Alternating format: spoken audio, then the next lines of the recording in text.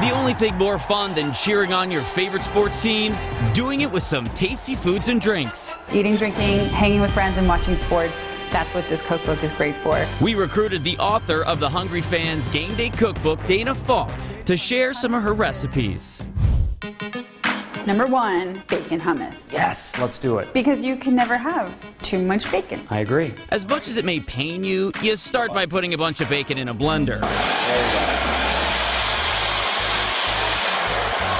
Then add garlic. Bacon and garlic together. Yeah. That's just so good. Lemon juice, olive oil, chickpeas, and ice.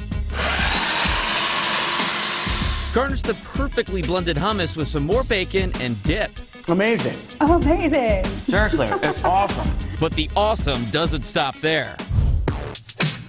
Number 2, stuffed crust flatbread. Love it. Sounds fancy, totally not. Start with provolone cheese and a pita and top it with tomato sauce, mozzarella, and pepperoni. Once it's out of the oven, just garnish and enjoy. Cheese, cheese, and more cheese. Cheese, cheese, and more cheese is right. Hope you're not full yet, because we're going into appetizer overtime. Number 3, we have honey sriracha teriyaki drumsticks. Let's do it. Cover drumsticks in flour along with a sauce mixed up with sesame oil, teriyaki sauce, sriracha, honey, red pepper flakes, and black pepper.